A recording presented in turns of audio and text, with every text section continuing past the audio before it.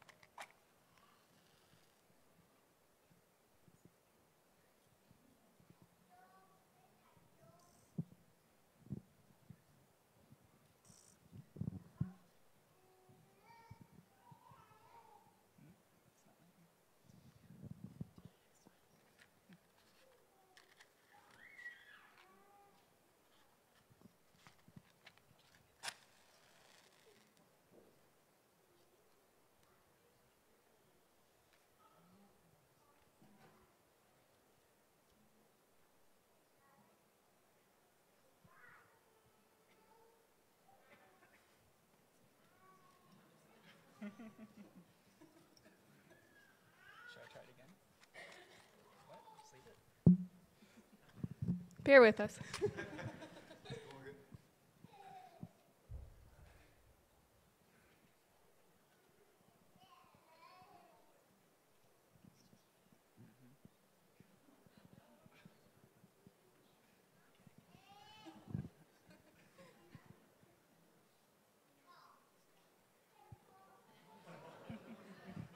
Guess there's no joy candle today. Okay. Well, we'll just keep going then. So today we see the first 3 candles of Advent, the Advent wreath be lit, the candles of hope, peace, and joy. Now we light the 4th candle of Advent. This is a candle of love. Jesus demonstrated self-giving love in his ministry as the Good Shepherd. Advent is a time for kindness, thinking of others, and sharing with others. It is a good time to love as Jesus loved us by giving us his most precious gift. And God is love. Let us be love also. In the book of Deuteronomy, we find these words. For the Lord your God is God of gods and Lord of lords, the great God, mighty and awesome, who is not partial and takes no bribe, who executes justice for the orphan and the widow, and who loves the strangers, providing them food and clothing. You shall also love the stranger, for you are strangers in the land of Egypt. And from the Gospel of John, we hear these words from our Lord. I give you a new commandment, that you love one another. Just as I have loved you, you also should love one another. By this, everyone will know that you are my disciples, if you have love for one another. Let us pray. Teach us to love, O Lord. May we always remember to put you first as we follow Christ's footsteps, that we may know your love and show it in our lives. As we prepare for our celebration of Jesus' birth, also fill our hearts with love for the world, that all may know your love and the one whom you have sent, your Son, our Savior. Amen.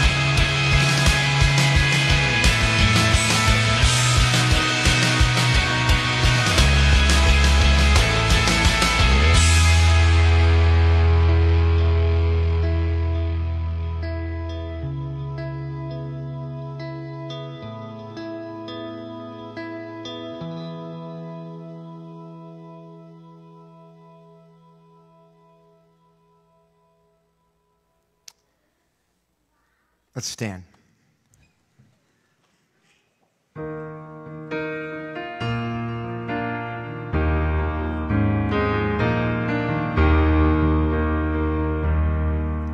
Oh, come, all ye faithful, joyful and triumphant. Oh, come ye to Bethlehem. Come and behold him, born the King of ages. Oh, come, let us adore. Oh, come, let us adore him. Oh, come, let us adore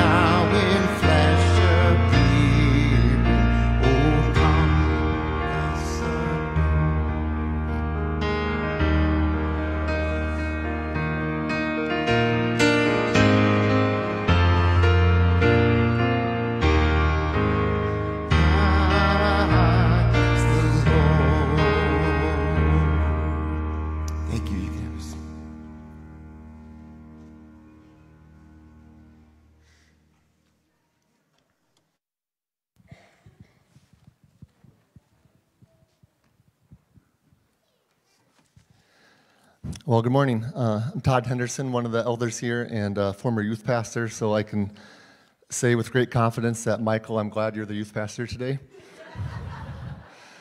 So we'll be praying for you, and thanks for stepping up in Brian's absence. And let's do remember the Regier family, as I know Brian's the one currently out, but they have gone through a tough week as a family with sickness, and let's remember them, and hopefully they'll be healthy and be able to enjoy this week coming up to Christmas.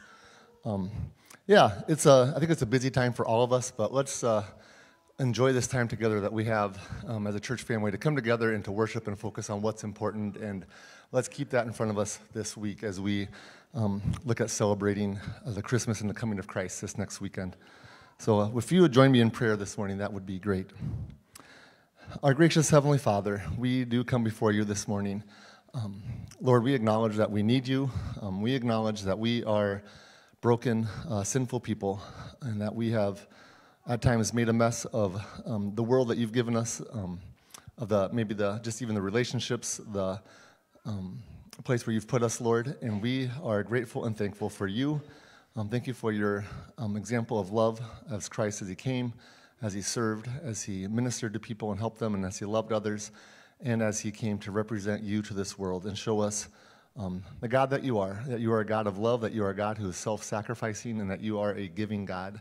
And Lord, as we acknowledge our sin and repent of that and come to you and acknowledge what Christ did on the cross, dying for our sins, know that we can then have your love inside of us, that we can then turn us around, that you can mend our broken, ugly hearts, make them right with you, and that you can also then use us to share that love with others around us. So Lord, we pray as we celebrate this Advent season of your coming to this earth to save us and to live for us, that we would in turn do the same thing, that we would be your hands and feet, that we would represent you to this dying world around us that's going through difficult times, that are going through struggles.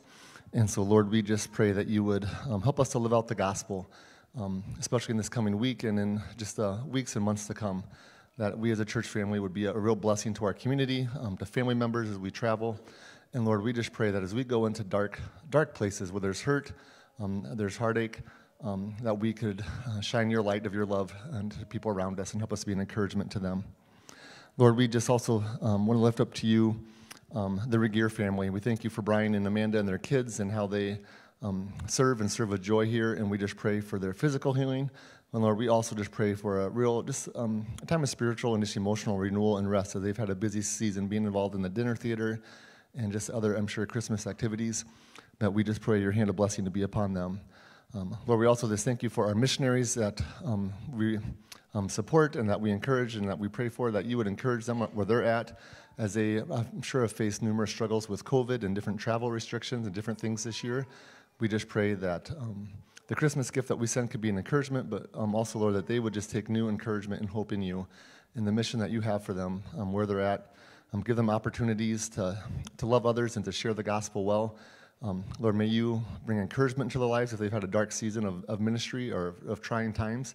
And we just pray that they would see your hand at work and be encouraged and be blessed through you. Lord, I also just pray for us as a church family that we would be able to find just some rest and peace during the season amidst the busyness, the hustle, and the bustle, that we would have times of refreshment and quiet times with you and have a new appreciation for just this Advent season and the gospel and what you have done through that.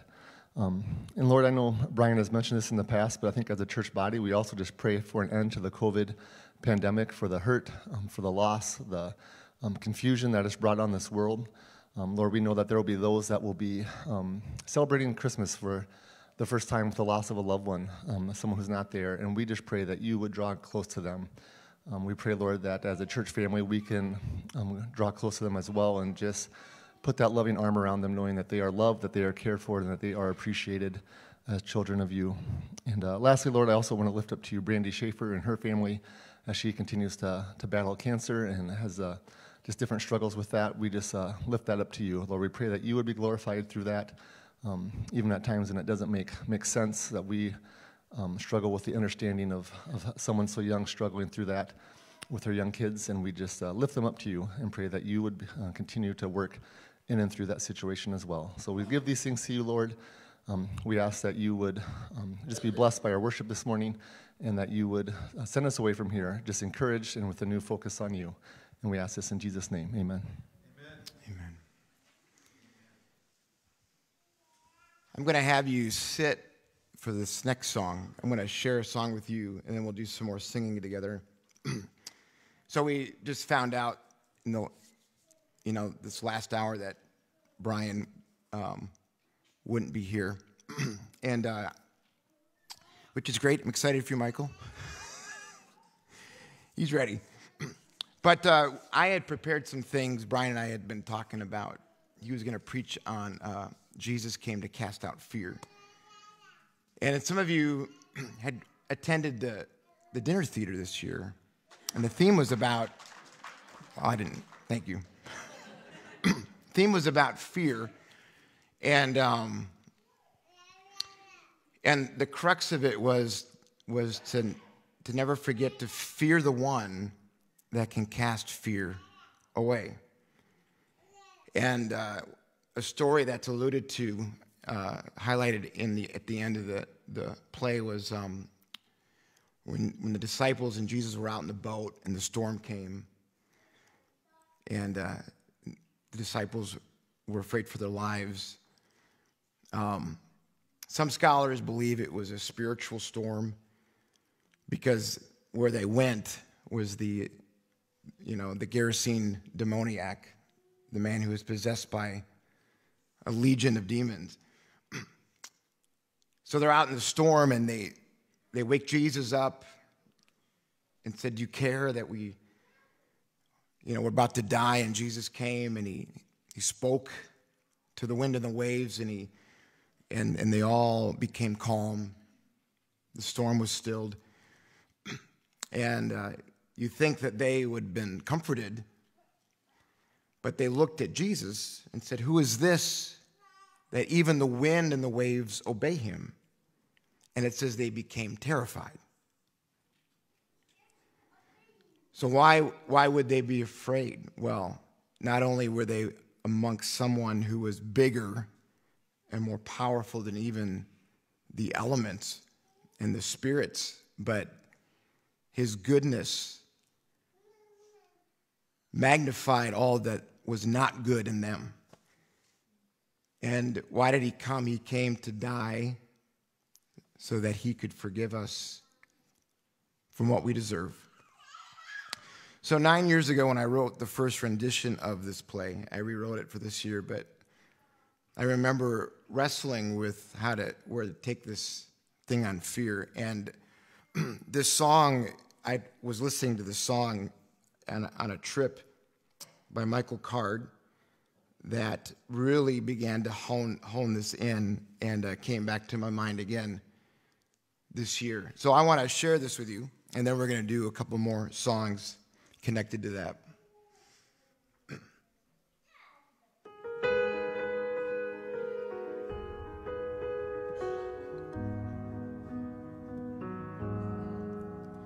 A demonic shaking of the sea, black leagues of open water wide, a legion of the darkest kind, lurking on the other side. A hand outstretched against the gale, a voice that stills the tempest roar, as muzzled death is silenced there by he who calms the storm. A great wind, a great calm, a great fear, an unspeakable power is here. Far beyond the darkness and the waves, there is a very real reason to be afraid.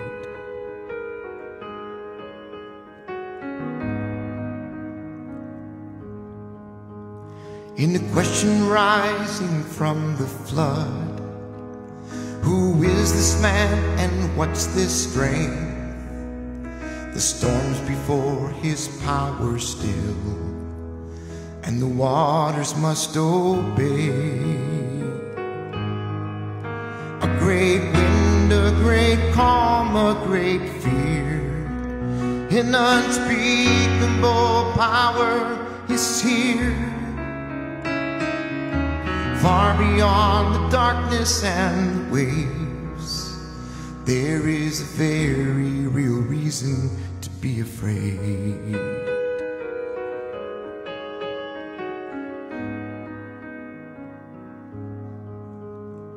A shivering in the heart of man, whose fearful faith is a facade, now saved from fear and dark despair, to know the Son of God. A great wind, a great calm, a great fear, an unspeakable power is here, far beyond the darkness and the waves. There is a very real reason to be afraid. A great wind, a great calm, a great fear, an unspeakable power is here, far beyond the darkness and the waves. There is a very real reason to be afraid. There is a very real reason to be afraid.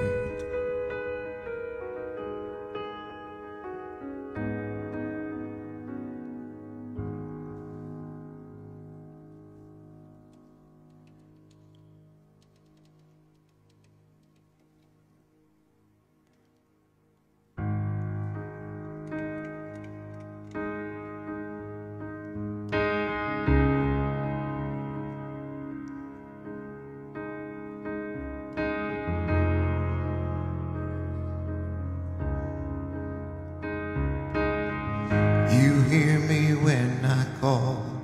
You are my morning song. Though darkness fills the night, it cannot hide the light. Whom shall I fear? You crush the enemy underneath my feet. You are my sword and shield, though troubles linger still. Whom shall I fear? I know who goes before me, I know who stands behind. The God of angel armies is always by my side. The one who reigns forever, he is a friend of mine.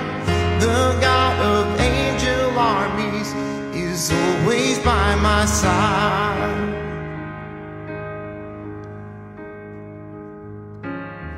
My strength is in your name, for you alone can save. You will deliver me, yours is the victory. Whom shall I fear? Whom shall I fear? I know who goes before me, I know who stands behind. The God of angel armies is always by my side. The one who reigns forever, he is a friend of mine. The God of angel armies is always by my side. Nothing formed against me shall stand. You hold the whole world in your hand. I'm holding on to your promises. You are faithful, you are faithful. Nothing formed against me shall stand. You hold the whole world in your hands. I'm holding on to your promises. You are faithful, you are faithful, you are faithful.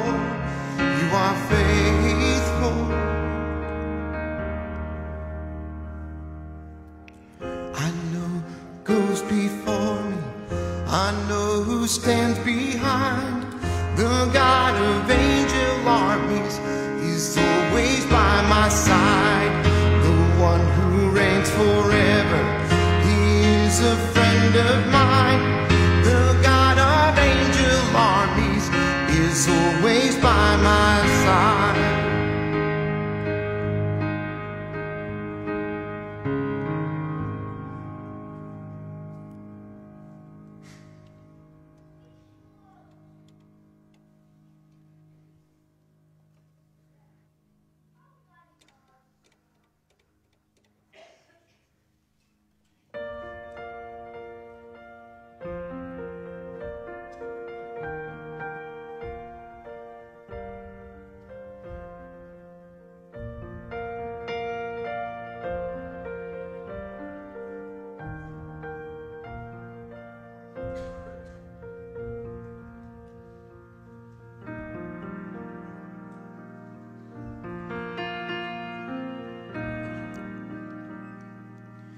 In the darkness, God will keep me. He will stay and never sleep. In the darkness, God is brighter, though the night is long and deep. All this day, your hand has held me, God of heaven, by my side. Thank you, Father, for your goodness. You will hold me through the night. In the shadows you are with me, and you know my every fear. In the shadows none can harm me, for the mighty King is here. All this day your hand has held me, God of heaven, by my side. Thank you, Father, for your goodness. You will hold me through the night.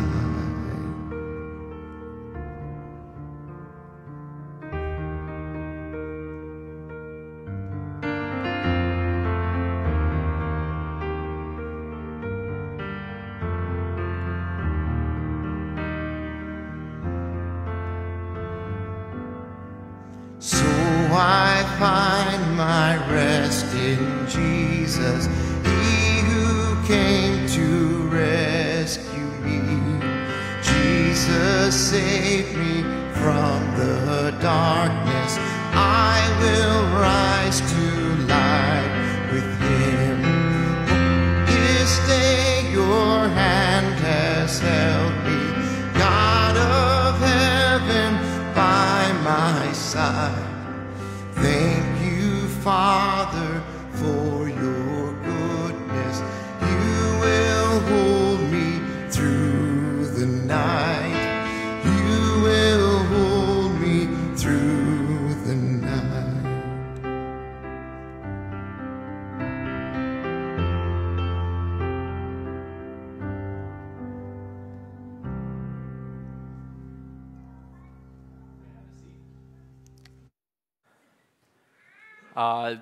Children can be dismissed now to Children's Church. So if you've got kids in that age, I think it's 3 through 5 or 6 years old, can head back to the fireside room. We also have nursery that is open throughout the service. So awesome. Well, another week that has taught me to stay on my feet. Be ready for anything. Went from having a youth group and Truth Seekers that really could have been canceled, but we decided to keep going throughout the fog, and what a great night for those who did make it. I assume everyone traveled safely for those who made it out for that, and now I'm preaching this morning last minute. So it's a privilege, and I'm glad to be here. I had, for the most part, prepped a message, not Brian's message. It's completely different. But we're just trusting that God's in it. He's going to be speaking through it, and this is the message that he wants us to hear this morning. So more than normal, I'm going to need to ask the Lord to bless this message. So let's go ahead and ask the Lord. Father, we thank you for this morning. We thank you for this time together, Lord. We don't know the future. We don't know what to expect in the next hour, the next day, Lord, but you know the future. You hold it in your hands, Lord, and you lead us through it. And so we can take confidence knowing that you're in this, that you're here with us, that you are our help, our salvation, and that you are at work even when we are caught off guard at times and have to kind of adjust real quickly to the change of plans, Lord. And so I just pray, Lord, that you would speak through me, Lord, that you'd speak through the message, and that all of us together would be encouraged and strengthened so that this week that we just can carry this message where we go, Lord. And so I give this service to you, ask that you would bless it in Jesus' name, amen. And so just like, being ready to adjust last minute has been something that we've all had to learn because of COVID this past year. I think another thing that everyone's universally learned from COVID is that our sense of smell and taste are important. Man, I remember getting COVID around this time last year. I think it was right before Thanksgiving, and I lost my smell, I lost my taste, and during the Thanksgiving holiday, I really didn't taste all that much, and I was hearing other people saying, oh yeah, haven't got my taste back yet, and it's been months. I'm like, okay, I handled Thanksgiving, but Christmas? No way. So I was nervous that I wasn't gonna be able to taste the goodies at Christmas, smell the good scents, and fortunately it came back, and I was able to enjoy Christmas to its fullest. But for some, even this year, I'm sure some are not going to be enjoying the full experience of Christmas because their senses have been dulled. Our taste and especially our smell is important. This little thing on our faces, whether we're proud of it or not, is important. Our sniffer allows us to recognize food that's been sitting out too long and we probably shouldn't touch it. It allows us to recognize when a baby has had an accident in their diaper. When Melody had COVID just last month, our daughter Araya had a few diaper rashes because she couldn't smell if Araya had a dirty diaper. And so she sat in that poo for longer than she needed. She should have been sitting in it. So our smell is important. We need it. And it gives us a variety of sensations. For the candles that are lit, it's nice, but if we walk by that bathroom after someone exited, it's like, whoa, I'm going to stay away from that room. We need our sense of smell, and today we're going to be talking about the importance of how we smell as Christians. Now you're thinking, what in the world? What are you talking about? I'm not going to be talking about body odor. I work with youth. And I probably could spend all morning talking about body odor, but I'm not talking about our body odor this morning. We're going to be talking about how we are displaying and living out the gospel. So if you've got your Bibles, it's not going to be up here because I don't have any slides this morning, but we're going to be turning in our Bibles to 2 Corinthians chapter 2. I had preached this message back in Moody, I think it was my junior year at Moody, and it was preached to a group of students who were going out into the ministry. And so I saw this message. I liked the illustrations, but there were some things that I needed to tweak a little bit. And so we're only going to look at 3 verses. We're in 2 Corinthians chapter 2, verses 14 to 16. And so let me set a little foundation of what Paul is going to be teaching us this morning. This letter is written to the church in Corinth. And he's writing this in preparation for his second visit he's going to make in Corinth. And unfortunately, he's been hearing some bad news about Corinth, that the church there has really not been living out the gospel, living out the truth the way they should have been. Just like any other city, Corinth, the city of Corinth, was a center of commerce, of cultural diversity, and immorality. And unfortunately, the church looked immoral in a lot of ways as well, and they were struggling in following God. And so Paul is writing this letter saying, hey, I'm coming. Here's some things that need to be corrected. Let me give you some warning, and I'm going to come and encourage you. But then he goes into this section where he talks about his own ministry, how his ministry is authentic and is trustworthy and is reliable.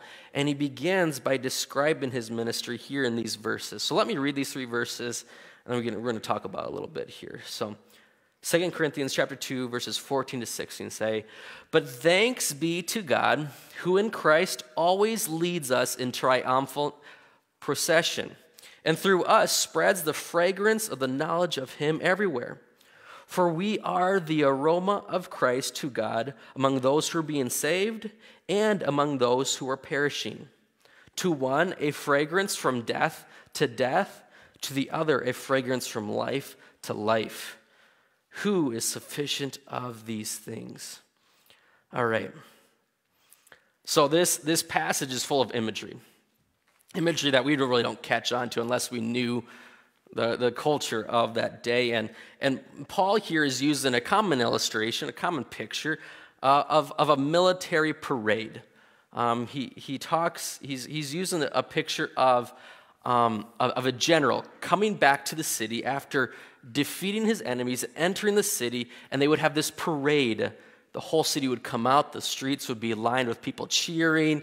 You could just see like confetti going in the air, and they'd be just shouting the praises of the general who had conquered their enemies. And as they made their way down the city streets, there would be shouts, there would be trumpets blowing, there'd be incense burning, and the general would be leading a company of his soldiers, but also he would be leading the enemy's king and anyone who decided not to surrender. And then they'd go to the center of the city, and there at the center of the city, the enemy's king would be executed with all those who didn't surrender. And this was a symbol that the victory had been won. There is a new order in charge, and that is the victorious general, and that the battle is done. And the soldiers got to go home and celebrate that they had won and they're home safely. And so this is the picture that Paul is using to describe his own ministry, his own following and calling of God. And so we have in this 3 characters or elements that we're going to talk about this morning. First, we're going to be talking about the general.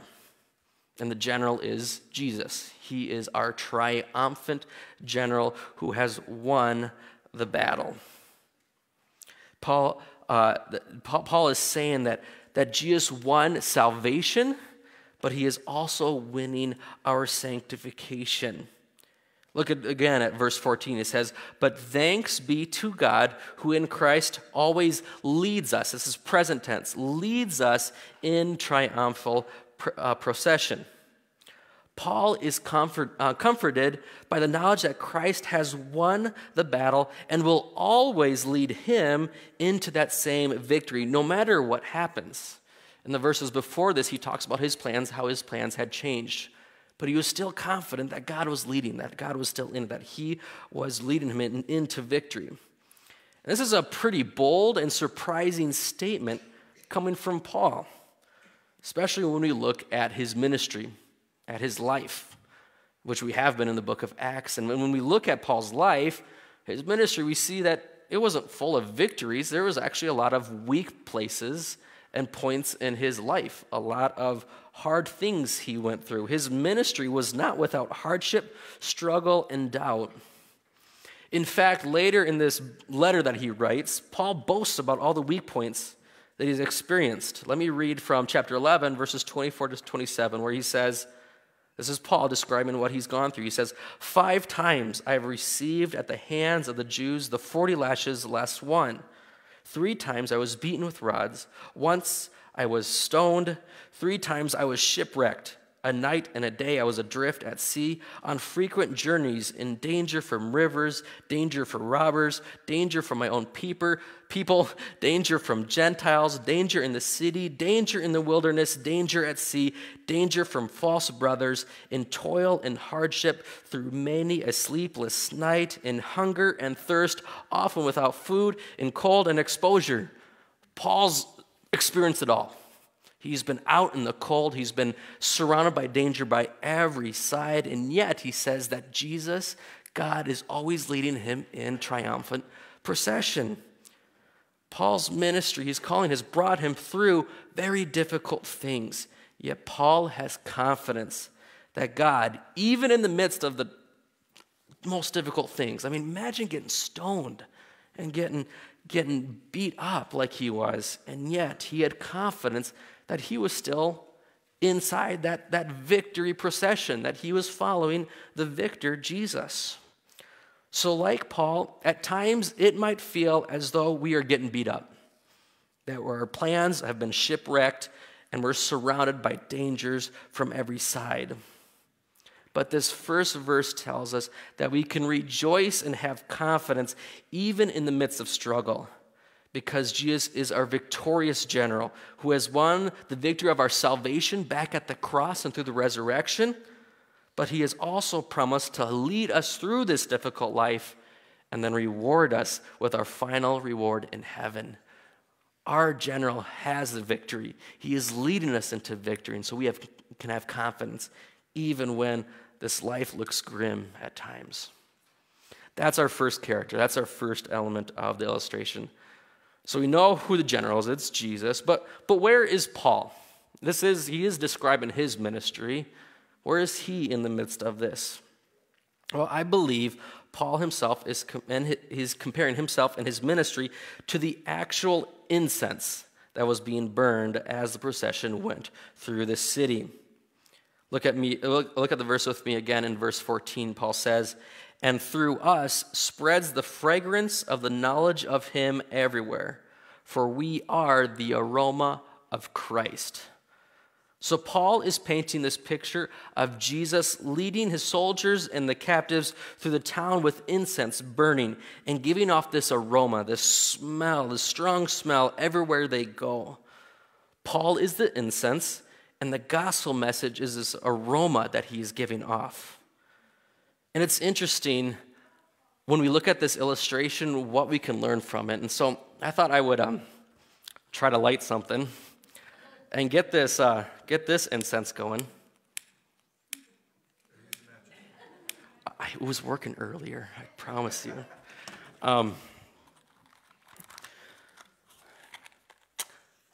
When I was a young kid, I never really knew what incense was because we always had candles, but incense was very common in Jesus' day, and it didn't look like this. It would have been in like this metal ball with the coals inside and all the herbs and stuff that would be smoldering, and they would have a chain, and the priest would kind of walk around waving it, and there'd be this smoke, and my smoke's gone out. Illustrations, they either live by them or die by them. Okay, come on now. All right, well, you can imagine it. So they'd have this incense walking up. And what's interesting about incense is I see two things that stand out to me about incense. The first characteristic is that incense burns for a short time. Once it's lit, its time is short. I mean, the broad scheme of things, it's supposed to stay lit, and then it's supposed to last for some time, but its time is limited. It's not going to burn forever. And that reminds me that our life is short.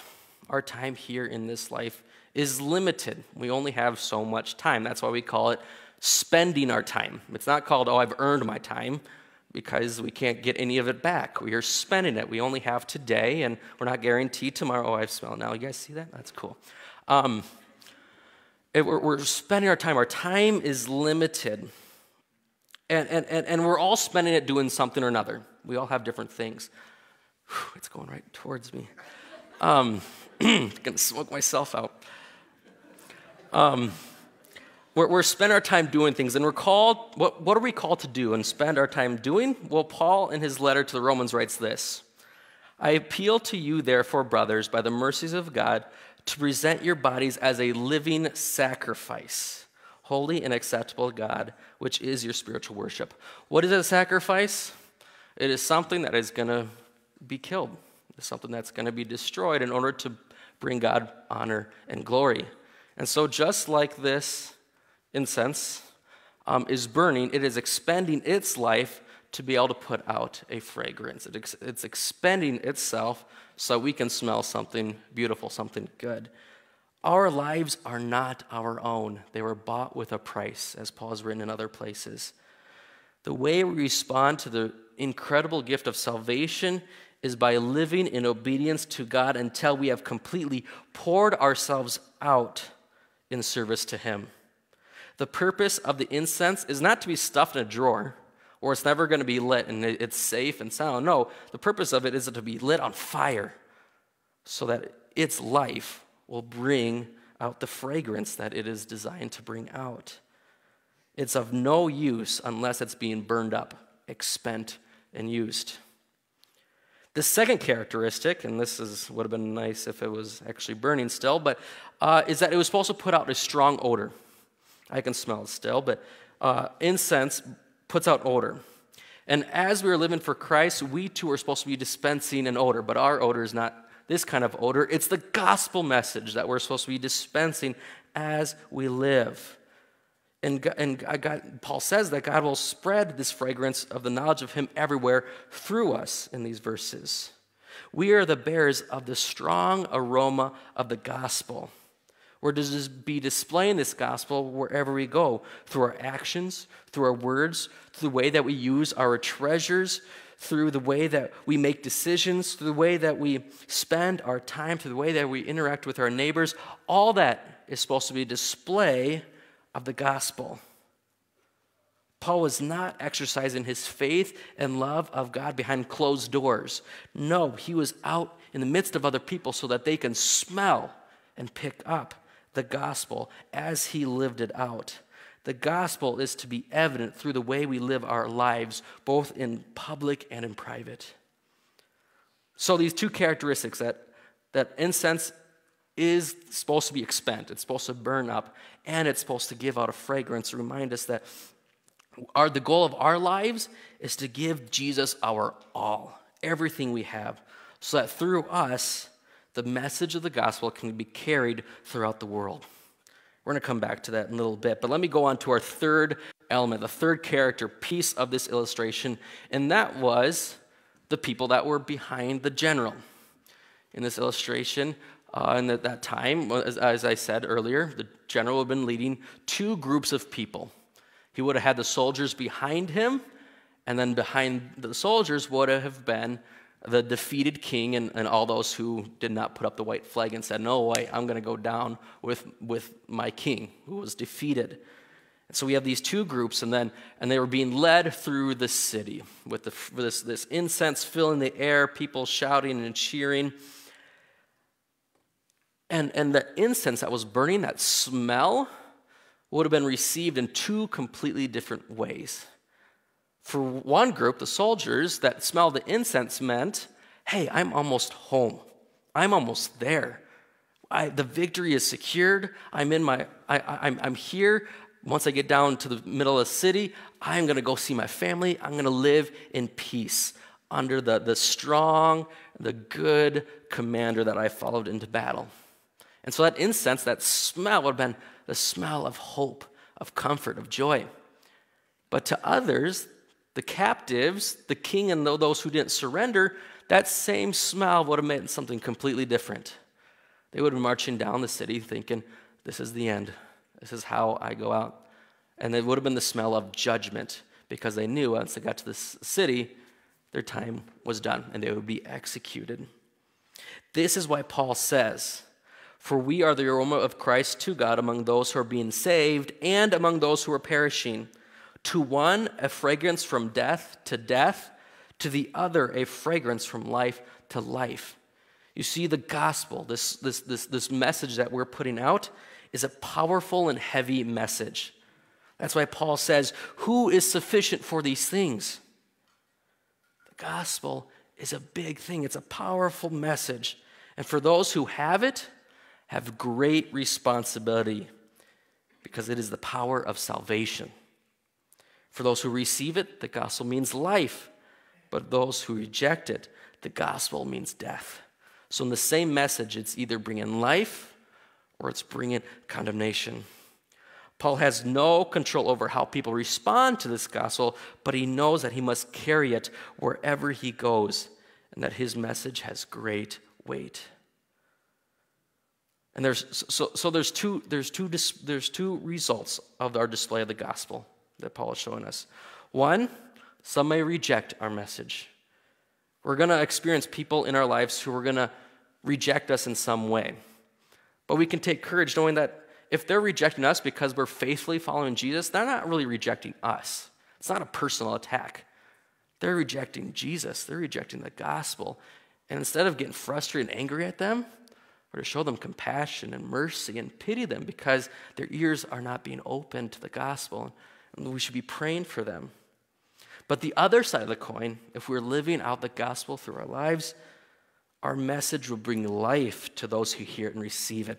And what greater use of our lives than to be used of God to bring that message of life to those around us. And so we can have the hope and the prayer that it will fall on open ears and open hearts. So the point that Paul is making, and what I want to share with you this morning, is simply this. Let us be smelly Christians. Let's be smelly Christians. Our smell is going to be received in different ways. If we're really truly following Jesus, we're living out our faith, it's going to be received in different ways. It's kind of like the smell of fresh cut vegetables that were pulled from the garden. For the gardener, it's rewarding and like rich and can't wait to consume these vegetables. For the small child, it means doom. It means I got to sit through a long and hard, difficult supper to get this stuff down, right? Two completely different responses. If we're living for Christ, if we're following him through our words and our deeds, people are going to interact and respond to that in different ways. I think the problem is that many Christians in our culture and around the world have either lost their smell or they're hiding their smell. For some, their smell has gone out, kind of like mine here. They're no longer emitting the gospel.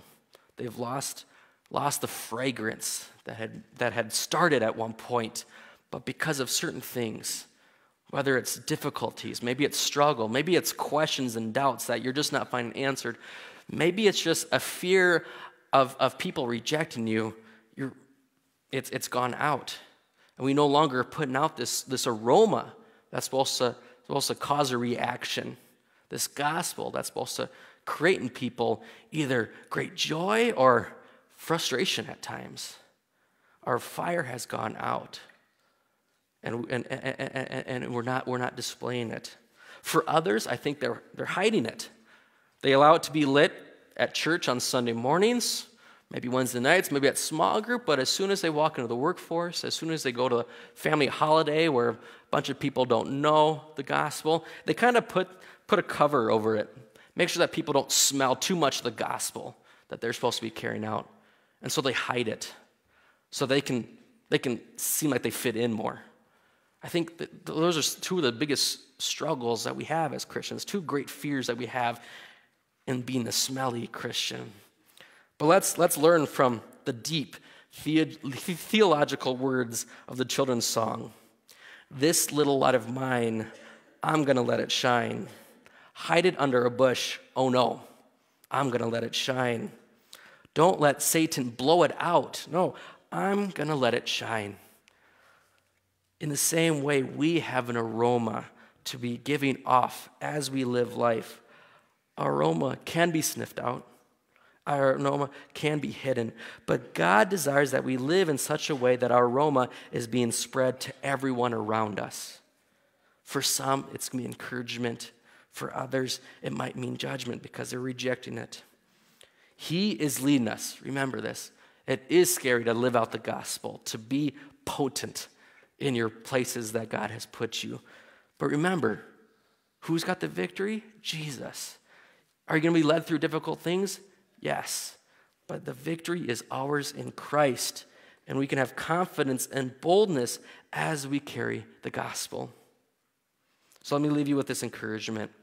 During this Christmas season, may the gospel message that you carry be the strongest smell of the holidays that those around you experience, whether it be a foul smell for some or a sweet smell to others, just as long as you are spreading the aroma of Christ to wherever you go.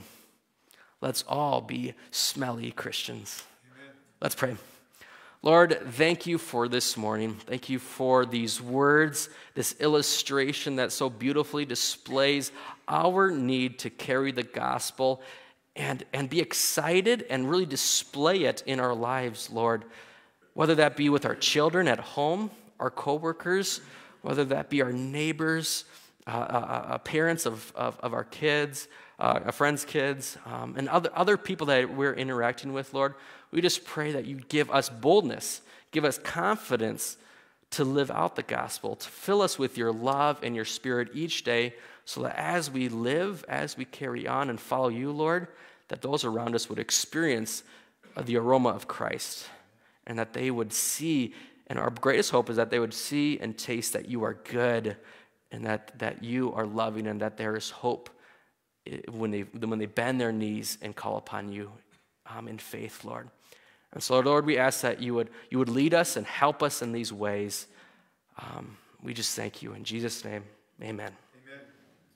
Amen.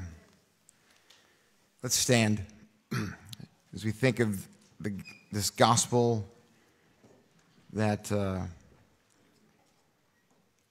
often times we think we don't measure up, we're not worthy, and we aren't. But it's not about us. We fix our eyes on Jesus, not ourselves. And if we confess our sins, he is faithful and just to forgive us and to cleanse us from all unrighteousness as we claim his mercy.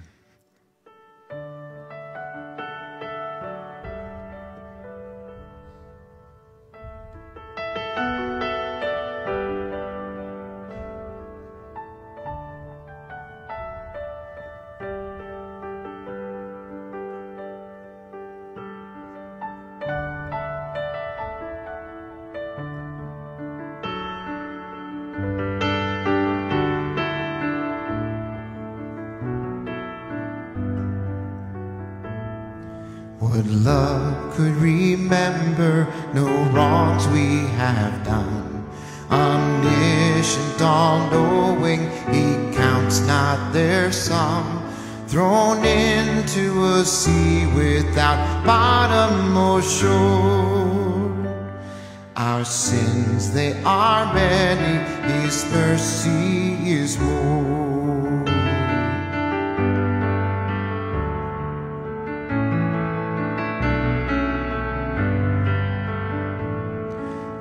Patience would wait as we constantly roam.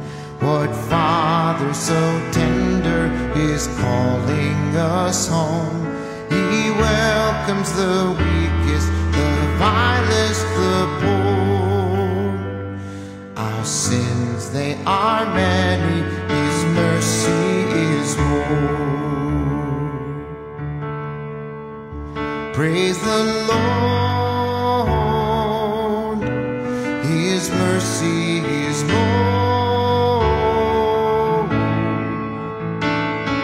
stronger than darkness, new every morn.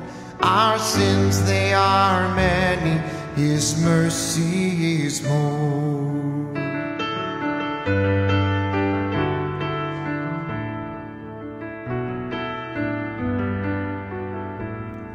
What riches of kindness he lavished on us. His blood was the payment, his life was the cost. We stood 'neath the debt we could never afford. Our sins, they are many, His mercy is more. Praise the Lord, His mercy is more. Stronger than darkness, new every morn. Our sins, they are many, His mercy is more. Praise the Lord, His mercy is more. Stronger than darkness, new every morn. Our sins, they are many, His mercy is more. Our sins, they are many, His mercy is more. Our sins, they are many, His mercy is more.